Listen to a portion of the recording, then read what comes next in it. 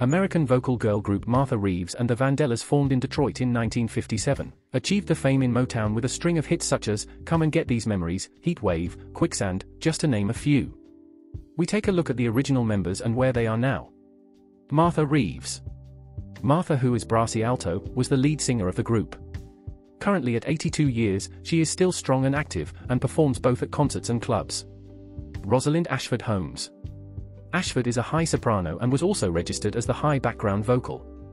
Currently at 80 years, she still performs with the group. Annette Beard Helton. Annette sang deep contralto in the group.